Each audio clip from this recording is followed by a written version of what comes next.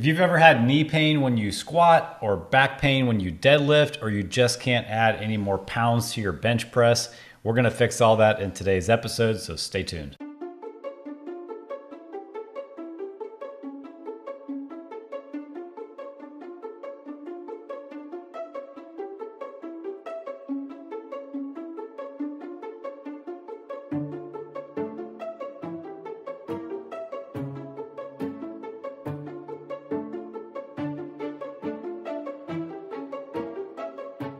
Okay, you ready to get right into this? We got a lot to cover. Yeah, we do have a lot to cover. We're going to go through the back squat, the deadlift, the press, and the strict press. And we're going to give you guys, what is the most common problem that we see? Yes. And what is the reason that this is a problem? Right. What's a fix for it? Yep. We're going to give you a bonus tip. And then we're going to actually cover one thing that we think is often missed, by other coaches. Yeah. Sometimes I've coached a lot of people, and I've coached a lot of people who've been coached. And a lot of times when I point out these little bitty tidbit things, they're like, whoa, no one's ever told me Right. that. So those are the things we're going to go through for each lift. And the reason we picked these 4 things is because these are movements that we include in our programming every single week in some variation. And they really should be part of anybody's program if one of their goals is to get stronger, build muscle, and look more athletic. A lot of people sleep on these things, but they're super, super important to do and to do right. Yeah, and these things matter, number 1, to be safe, and number 2, to have the most effective lift that you can. Ain't nobody trying to get hurt, and ain't nobody trying to waste time. So let's get right into it. All right. Okay, the back squat, number 1. What is the goal of a back squat? It's to move a weight that's resting on your back from a standing position all the way down into the bottom of a squat where your knees and your hips are fully flexed, and then go back to standing. A fully executed back squat is one where at the bottom of the squat, your thighs, your femurs, are parallel or just below parallel to the ground. And this is a full body exercise that might sound like just a leg exercise, but it's working every single muscle of your body, especially as you challenge yourself with heavier weights. So that's the goal of a back squat. All right. So the most common problem that we see in a back squat is toes forward. And this is actually across the board for any type of squat, whether we're just doing an air squat, a goblet squat, or a back squat with barbell on your back, is just setting up with those toes forward. And the reason that this is a problem is it creates you doing a knees forward squat. I'm going to be trying to demonstrate these right here. I'll try to hold off, versus a hips back squat. And this is going to put way too much pressure on our knees. It doesn't allow the depth. The back squat is working your posterior chain and your quads. And if we squat shallow, if we squat with our knees forward, the pressure just go into our knees. And that's not where we want to put it. And that's not what we're trying to work when we squat. So the fix for this is when we take our stance, we're going to take our stance with our feet shoulder width apart. Like when we're in the exercise world, we have 2 stances. We have one that's hip width and one that's shoulder width. And when we say hip width or shoulder width, we're talking about where your heels are in relation to that part of your body. So think about where your hips are, where's your heels in relation to your hips, and then think about where your shoulders are. That's a little bit wider than your hips, so that's going to be your wider stance. Yeah. And what this is going to be with your toes just slightly pointed out, about 30 degrees, and this is going to vary, person to person, but that's just general rules of thumb. And we're going to descend by sending our hips back, just reaching back if someone's having trouble with a squat, I'll often have them reach back like they're reaching for a bench or a chair. And that's going to kind of fix this problem. And having those toes out at about 30 degrees allows your knees to track outward instead of just forward. Okay, so here's a little bonus tip. There's really 2 different ways you can set up a back squat. There's one called the high bar and one called the low bar. It basically changes not only where the bar is sitting, but the musculature that's primarily involved in the squat. I think this is also a common thing, is people just place the bar on their back without knowing what do they squat, high bar, low bar. So quickly tell them where high bar sits and where low bar sits. Yeah, so tell the difference. High bar is really like the default uncoached squat. If you tell somebody to squat, they're going to go put the bar up on the top of their traps, really close to the top of their cervical spine, or the bottom of their cervical spine. That's just going to be the default for most people, up on the traps. That's the high bar position. But it also is beneficial if you're trying to work more quad strength. I was going to get there. Okay. I was going to get there. So the high bar squat. It's not just uncoached. Yeah. So the high bar squat causes you to keep your back more upright, to keep yourself from tipping over, and because you're in that more upright position, using less of your glutes and more of your quads. When you move the bar down lower on your back, it's going to cause you to bend over more to keep the bar centered over the middle of your foot as you squat. And in that more bent over position, you engage more glutes, hamstrings, adductors, all those giant muscles of the posterior chain. Okay. So that's the main difference. Yeah. All right. So we actually have a full video we can link to that tells you like what is the difference and what do they look like on the high bar and low bar. And I do think that like that's a good piece for you to, you know, if you've never really thought about it, to like review both. And a lot of it depends on your body type. Yeah. And so just review both of them for yourself with just the barbell and see which one you like better. Sounds good. All right. Often overlooked. I see this on all kinds of squats, from air squats to barbell squats. And it is overextending at the top of the rep, meaning like you pop your hips and your pelvis forward when you're standing up straight. And especially with a loaded weight, whether we're holding a goblet or we got, you know, 250 pounds on our back, we don't want to put our back in any kind of compromised position. And that includes overextending by basically pushing your belly forward. Yep. It puts a ton of pressure on the low back. And so people do this because they get into a rhythm of squatting. They're like up, down, almost like they're listening to like a song, and they just like pop their hips forward. Yeah. And so you can really, it's just like the easiest fix is just telling people they do it. And they're like, oh, I didn't realize I did that. Right. And then they can, usually people can fix it right away. Yep. Love that one. That's a great tip. Okay, let's move on to the deadlift. What is a deadlift? It's when we move a weight from a dead stop all the way from the floor up to where we're standing fully upright with the weight at our hips, if we're talking about moving a barbell up and down.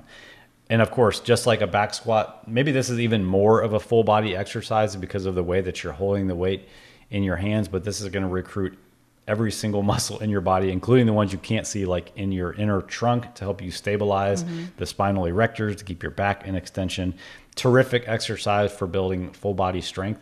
And if you have aesthetic goals and you're not deadlifting and you start deadlifting, you should expect to see just improvement across the board in your muscle growth because of the hormonal response that happens when you lift heavy deadlifts. So that's why we do deadlifts. All right. The biggest problem that we see in the deadlift is dropping your hips after the setup or just squatting down to the bar to get your grip. Yeah. So that's like a really low hip, almost like a squatted position to get the bar. The reason that this is a problem is in this squatty position, we're actually squatting the barbell up. So it's just like a second squat versus deadlifting the bar. And like he was saying, the deadlift is our biggest lift. It works our biggest muscle group, which is our posterior chain, everything on the back side, your glutes, your hamstrings.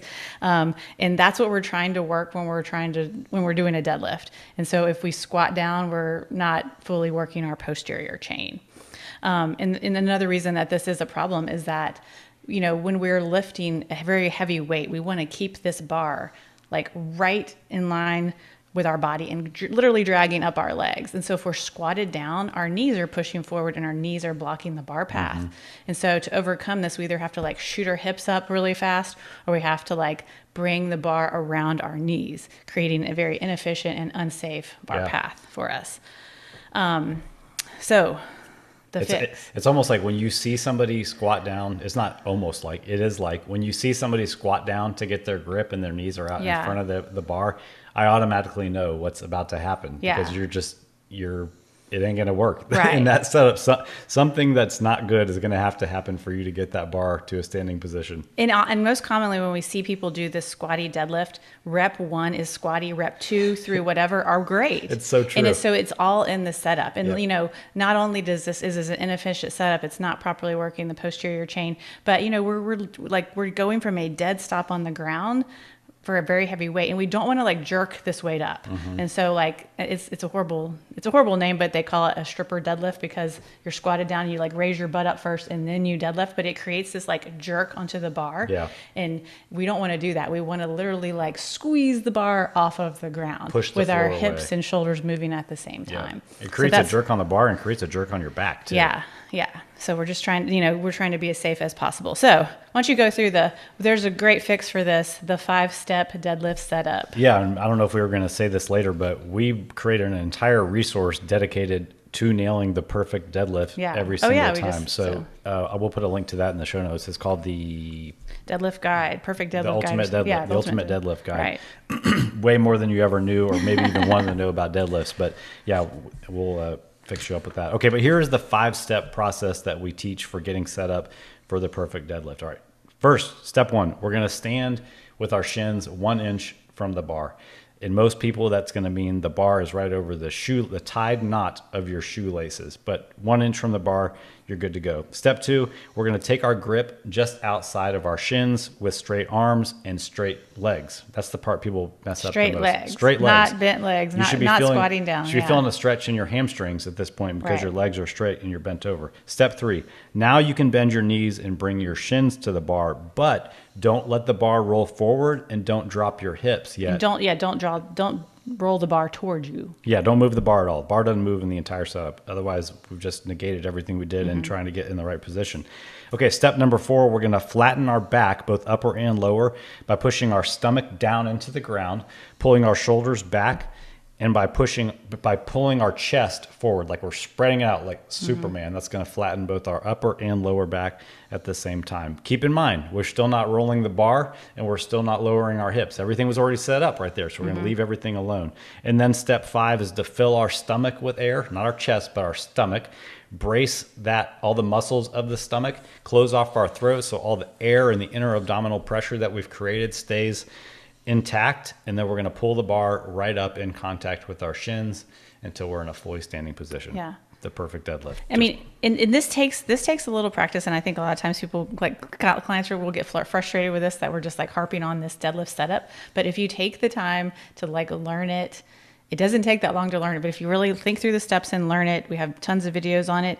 You never have to think about your deadlift setup again. You walk up to the bar, you don't have to go through the process. It feels like, oh my gosh, I'm not going to take this long to deadlift every time. It won't take you that long. I mean, and the point of this is when people don't have a proper deadlift setup, they walk up to the bar, they're moving it around, they're leaned over, they're not sure about where everything is, and it takes so long. And I'm like, you're wearing your hamstrings out, you're wearing yourself out, and you don't have confidence. Yeah. So if you can nail this thing down, it takes like seconds. Yeah. Like 3 seconds. And once you know it, then you are free to build strength because you're confident in your setup. And even if you approach the bar for a clean, if you're going to pick up anything, like you will know how to do this. And the key to this setup is in those first 3 steps is how far you stand from the bar. Number 1, get that down, about 1 inch from your shins. I'd say like stand with the bar right over the knot in your shoelaces. That usually works for most people, and it's like a visual. And then the second one is to get your grip with straight legs. So no rolling the bar, no bending your knees at this point, and then bringing your shins to the bar without moving the bar or anything else. Your hips are going to feel high, but that's the point of this, is because before we were squatting down. So if you can nail steps 1, 2, and 3, and then of course, get your bracing down, and steps 4 and 5, you've got it. Yep. We've fixed many a deadlift by going over this. For sure. All right. Bonus tip. Okay, the lift is not over until the weight is back on the ground safely. So we don't want to just let all of the tension that we've built up and the safety we've built up, just let it go and then let the bar go back down and risk, the bar getting out in front of us or that weight being on our back when it's not in a safe position. Basically what he's saying is like, we often see like someone do a great setup and a perfect set. They're so, they're so excited, they're fatigued, and then they give it up when they're still holding the weight, and they do a sloppy bent over, rounding the back for that last rep to put the weights on the ground. And we don't want to see that. The lift is not over until the weights are on the ground and you can just let go and walk away. Right. All right. The thing often missed. And this is fixed by the 5-step setup, but it's also like, to me, it's a double check for your setup. Check your shin angle. Shin angle, what does that mean? Look down at your shins. Are your shins fairly vertical? Which means, okay, my hips are probably high if my shins are fairly vertical.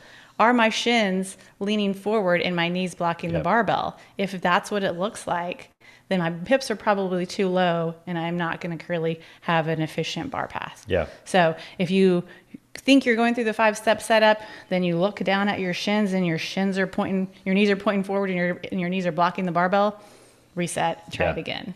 Or simply straighten out those shins. They're fairly vertical, not completely, but fairly vertical. Yeah. way more than most people think. And if you think about that bar path, I mean, that just makes sense. Like the bar is the barbell is over the laces in your toes, and it needs to come straight up your body. The laces in your toes. The laces in your shoes. If we have, our shins blocking the bar, where's it going to go? Yeah, it's going to go out in front of us. And then let me just throw one other little thing in here that most coaches miss. I feel like they miss that a lot of people set up with a really wide deadlift stance. Maybe they've seen it on the World's Strongest Man, where these guys are like 6 feet tall, or like if you're really tall, you have to widen your stance a little bit. But for most people, standing with your heels only like 8 inches apart, which is pretty much the distance between your pinky and your thumb when you're in this like which is crazy, hook 'em horns the first time you do it pose right here. That's about right. Having your heels about that close together with the toes slightly pointed out. Just out a little bit, And what that does is just really creates that nice tight bar path to the body. Right. Yeah, that's a good one. The really wide stance. Yeah. Thanks. Thanks for saying that was good. So we were talking earlier about the two stances. The shoulder width stance for the squat. In the deadlift, we want the hip width stance. Yeah. And there's a cool trick. You can just hop up and down a few times, because like I said, by different people's heights and how they're made, this is going to look different for a lot of people. So hop up and down a few times just in place, and your feet naturally just kind of go into that hopping position, the hip width position, because that's where you're strongest. That's where you can like hop off the ground the strongest when your feet are under your hips. Yeah. Not if they're out wide. Think about jumping from out wide, or jumping from when your feet are like touching each other. It's hard to do. So your body kind of naturally puts you in that hip width position if you hop a few times in place. Yes. All right. You want to move on to the bench press? Let's do it. Okay. The bench press doesn't have as an elaborate of a description as the squat and the deadlift. It's the bro press. I mean, the best thing about the bench press is you get to do it laying down. I mean, who wouldn't like an exercise you can do while you're laying down? But basically, we're in a laying position. We're moving a weight from a fully locked out position with straight arms above us to full elbow and shoulder flexion with the bar touching our chest, and then back up again. That's this works a lot of muscles: the triceps, the chest, the fronts of the shoulders, the sides of the shoulders. It's almost a full body upper body exercise, save for the biceps and the back. So that's what the bench press is. All right. Biggest problem that we see are the elbow position. Elbows flared out to each side with the bar just going in a straight power path up and down. The reason that this is a problem, so that angle can cause some pressure on the top of the shoulder, and it's not really working the chest muscles that we're targeting when we do a bench press. Yeah.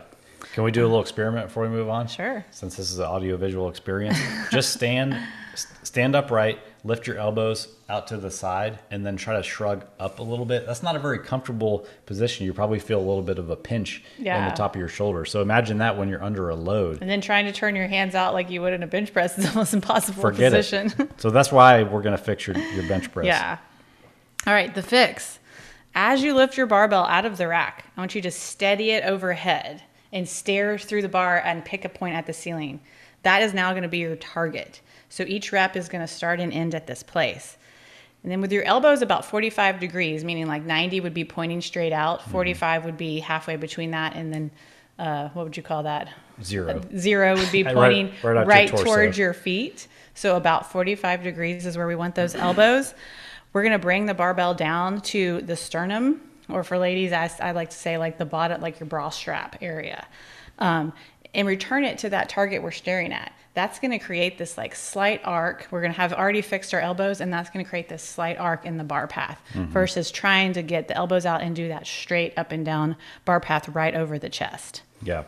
You're going to be able to lift more weight like this too, because you're going to be recruiting more of the muscles of the front of your shoulders than if you're just trying to jam this thing straight up and down. Yeah. And then a little tip, wasn't in the outline here, but a lot of guys that I coach, like if they're getting stuck on their bench press or it's getting heavy and it's getting really hard towards the middle of the rep, if you think about pushing the bar back up to the position that it came in, like getting that arc back into the lift on the way up and pushing it towards your head, you're going to feel more powerful and recruit those muscles of the shoulder. So in the descent, you're arcing down, but don't forget, don't just try to push the bar up when you're going back up.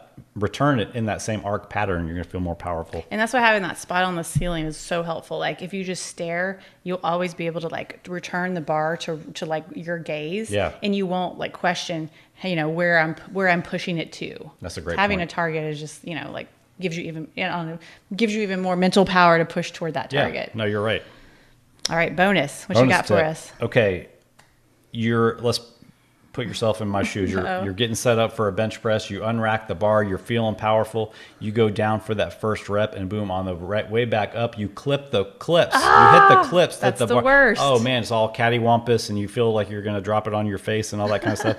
So the way we avoid that is when we lay down for the bench press, we roll the bar all the way to the front of the clips, because sometimes they can creep back towards the back, and then we adjust our body position so that our eyes are just on the front side of the bar, meaning like towards your feet. That way, when you still feel like you have good leverage, you're not like reaching back to unrack it or reaching forward, but when you unrack it, now you're going to be clear of the clips by probably like 6 inches, and it won't even be a problem at all.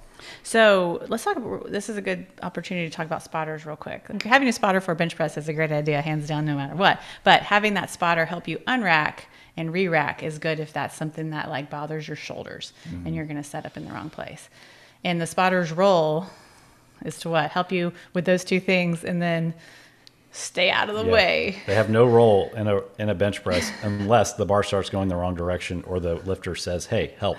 If you're a spotter out there, one of the most common things we see from a spotter is leaning over into the face of the lifter and like staring at them, and they kind of block their path. So if you're spotting somebody, help them lift it out of the rack, step back, watching and making sure, I'm like stepping back from the microphone, but step back, make sure that, they're okay. But don't be like hovering over them. You got it. Plus, I mean, basically their crotch is in your face too if they're hovering over you like and that your breath too. and all the things. All right. Okay. Was that it on that one? Let's see. What's the one common thing that we see that's missed? We already touched on this one a little bit, but I would say sloppy unrack and re-racks, and that's a no-go for my clients. So whenever we unrack the bar, we already touched on this part, but we want to like hover that bar for just a second out of the rack. So number one, we can get our target, and number two, we're starting from a good position. We're not starting from a wiggly bar path. If you try to like go into rep one from unracking it, you have like all this forward momentum on the bar, which we don't want. Same thing is true on the re-rack. I see people doing a great set and then just basically like throwing the bar into the rack for that last rep. That was a total no rep. That last rep didn't count. Finish it overhead at your target. Then you can throw it into the rack safely, but don't arch it back for that last rep. Get a full lockout before you re-rack that, and re-rack it with straight arms. Like, what if you go to re-rack it with a bent arm and your elbow gives out and one end doesn't even go into the rack? Holy smokes. Oh, that's a scary situation. But not only is this going to help you be safe, it's going to make you look like a pro if you're lifting in a gym. Because people are going to know you know what you're doing when you have good unrack and re-racks. They're going to be like, obviously you do digital barbell. I got another one coming for you in the press, so stay tuned. Okay. All right, let's move on to the strict press. This is the last lift. Definition for a strict press is in a standing position, taking the bar from your collarbones to locked out fully overhead and returning back down. Strict. So this means your legs stay flexed, your knees stay straight, your hips stay straight. There's no contribution of the lower body in the strict press unless you be cheating. All right. Most common problem we see is too wide of a grip. Yeah. So, I think this is kind of like the back squat, like kind of just being like grabbing the bar and going, not really knowing where to grip the bar. The uncoached strict press. And I think like if we're watching competition or we're watching like weightlifters or people doing CrossFit competitions and stuff like that, we can see a really wide grip in a press. And, and this is for a reason. They're not out there to just build some strength. They're out there to win this thing. So they're going to take a wide grip so they have a shorter range of motion. Too wide of a grip. We're going to teach you to do it right. Yeah. So the proper grip allows us a more efficient press and to work the full range of motion, which we want to build strength in the full ranges of motion that we work to maximize the leverage. There's like, when we do a press is one of the things where you can really like think about the levers of your body and like overcoming different levers to get this bar into position. So think about like if you were going to like push a heavy, like someone was broken down and a bunch of you were going to push a car. You wouldn't take a really wide grip like this and try to push the car, and you wouldn't put your hands like super close together and push the car. You'd be about right outside your shoulders and try to push this car. You want your arms to end up straight. There's a lot of levers in the press too. Like, probably the most overlooked is what's going on with your wrist when you're holding the bar like with your wrist flexed back. All the distance between the weight and your wrist joint is an extra lever that you have to overcome. And I think we're going to talk about where your elbow is too, but it's amazing. Like, and we've got to give Starting Strength credit for really teaching us how important leverage is in all these different lifts. These lifts, and the strict press, especially because it's most people's weakest lift. So you have to try really hard to take advantage of all the mechanical things you can to get the most out of it, you know, and lift the most weight. Think about what it is. It should be your weakest lift. Yeah. So it's not a problem that's your weakest lift, but it can be stronger with, you know, a couple little fixes. All right. So give us the fix, Professor.